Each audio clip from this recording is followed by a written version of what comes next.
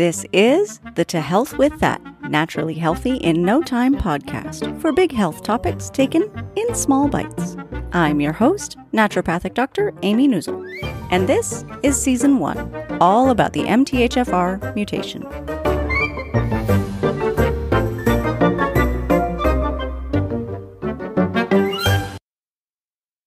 This week, let's talk about MTHFR and estrogen. Why are these linked? There's no obvious link between the two.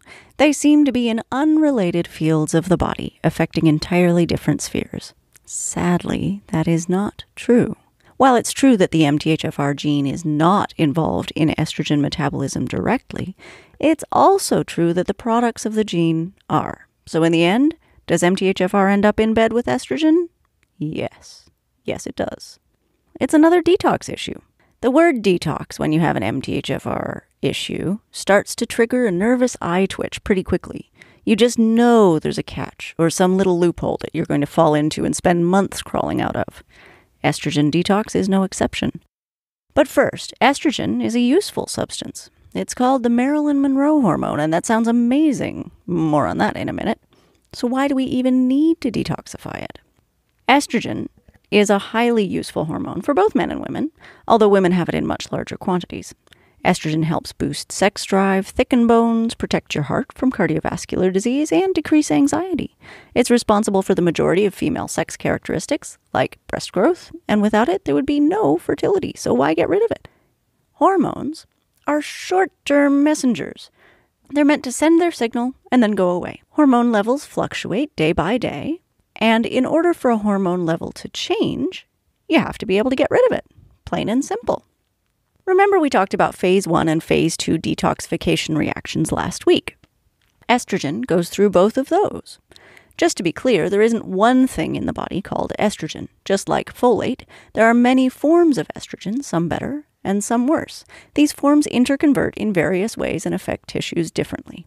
On the website, tohealthwiththat.com, I'll show you a diagram of how the estrogens interconvert and how they're actually eliminated from the body, but it's very difficult to do visuals on a podcast, so you'll just have to take my word for it here. So I added some red X's on this diagram where MTHFR folks get stuck. There's hitches galore. The methylation cycle is plopped smack in the middle of estrogen metabolism because we methylate some of the metabolites in phase 2 into their less harmful forms in order to excrete them. If you can't methylate at that particular moment, then your body has no choice but to convert some estrogens to quinones, the worst possible pathway. With the quinones, we can use glutathione to help eliminate them, but glutathione, if you'll recall, can be a bit shaky in MTHFR folks, so that's not so good.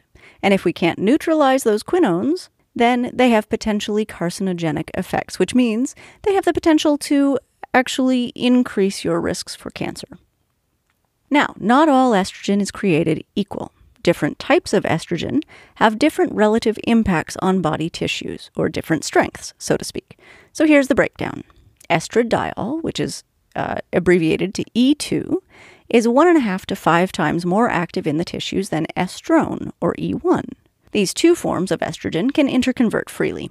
In terms of estrogen metabolites, 2-hydroxyestrone helps modulate the activity of more biologically active estrogens and has been shown to decrease the risk of breast cancer. 4 and 16-hydroxyestrogens, however, are more biologically active and also more carcinogenic, meaning they have the potential to promote cancer. So what does this mean for you? The bottom line in all of this is that without good methylation in phase 2 detoxification, estrogens are oxidized and converted to quinones, which have potential carcinogenic effects. These effects can be mitigated by glutathione, but with MTHFR issues, you also have the potential to be short on that. So, MTHFR mutants end up being prone to something called estrogen dominance. Estrogen dominance means that your estrogen levels are, relatively speaking, higher than the levels of other hormones. It doesn't mean that they are too high, quote unquote, on a lab test. It just means that the ratio between estrogen and progesterone in women or estrogen and testosterone in men is out of balance. If you have estrogen dominance, you may have a number of signs and symptoms. For women, that could be fibrocystic breasts or uterine fibroids, PCOS or endometriosis, heavy bleeding, clotting, and cramping with your periods, irregular periods or infertility, and fatigue, depression, or anxiety. In men, it could be gynecomastia, which is man-boobs, loss of muscle mass and a more typically female fat distribution, sexual dysfunction, and also fatigue, depression, and anxiety. So what do you do about this thing, this estrogen dominance? Well, my favorite is eat your veggies. Cruciferous vegetables from the family of Brassica species, that includes like broccoli, cauliflower, kale, Brussels sprouts, and cabbage, help to shift your metabolic pathways away from the cancer-promoting 16-hydroxy metabolites. It also helps to reduce the symptoms of estrogen dominance by shifting from high-activity forms of estrogen to lower-activity forms. You can also eat your fiber.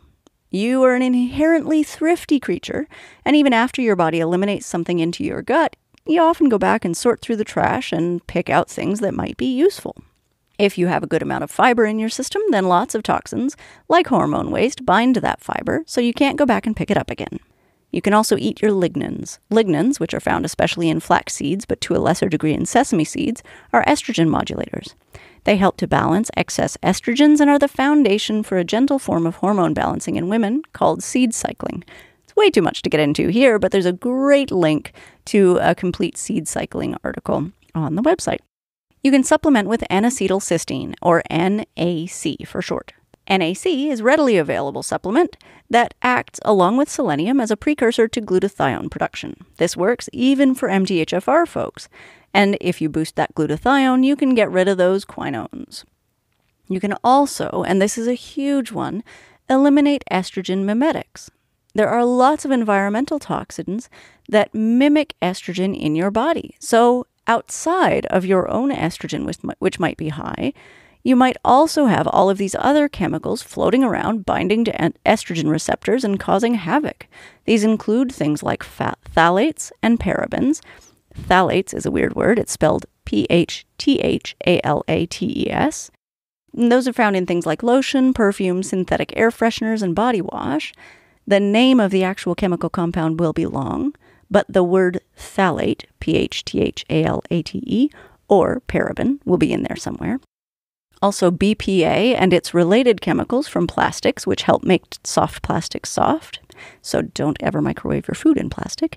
Also, plasticizers in soft plastics, which can be used in the household, but also especially construction sites like caulking is almost entirely soft plasticizers. So what about MTHFR and other hormones? Does it get messed up there too? Well, great question. There's no known link between MTHFR and testosterone, but high estrogen can lead to low effective testosterone through the backdoor method of sex hormone binding globulin. SHBH, sex hormone binding globulin, rises when estrogen levels become too high in order to bind to and therefore inactivate some of the excess estrogens. Unfortunately, SHBH prefers testosterone, so it binds to that more frequently, thereby inactivating that as well.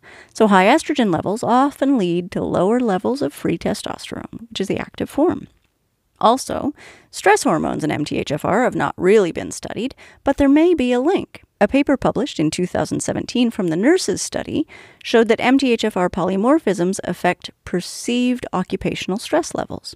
The study didn't actually test levels of cortisol, which is the major stress hormone, but it did show that people who have homozygous C677T, and that's 2 bad copies, perceived higher stress levels than their heterozygous or wild-type peers. And again, heterozygous is 1 bad copy, wild-type is no bad copies. The heterozygous group did perceive a higher stress level than the normal group, but the difference wasn't enough to be considered statistically significant.